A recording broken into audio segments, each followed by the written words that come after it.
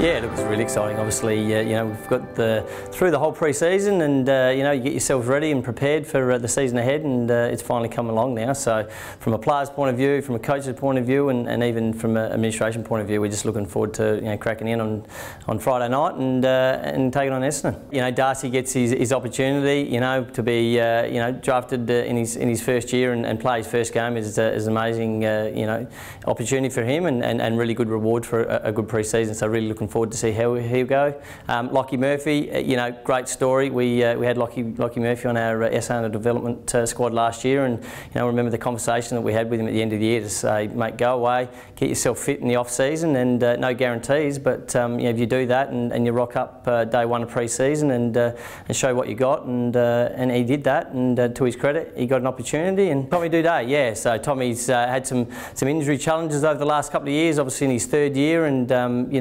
it's another great story. He had a really good off-season, put a lot of work in his off-season, which transferred into a good pre-season, and here he gets his first opportunity. So another really good story, a really good reinforcement of do the work and you get repay the dividends. Gibbs and Gibson, they're both experienced campaigners. Bryce played 200 plus games and play an A-grade midfielder for a long period of time. So he brings the quality of performance out there, but he also brings some leadership with him as well. So we've been really impressed with what he's brought to the group over the summer, and looking forward to him putting that on action on game day.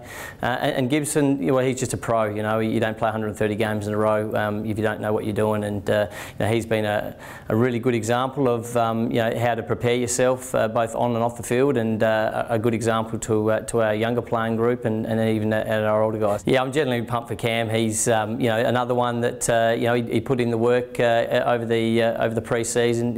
He obviously had that ACL last year, and it was challenging because he missed the whole season, but dropped down to being a rookie. But with that, you still get an opportunity, and he's taken that with both hands. Yeah, unfortunately for Tom, he's just got a minor side strain that he suffered during training. So we'll assess him during the week and see if we can get him up for next week.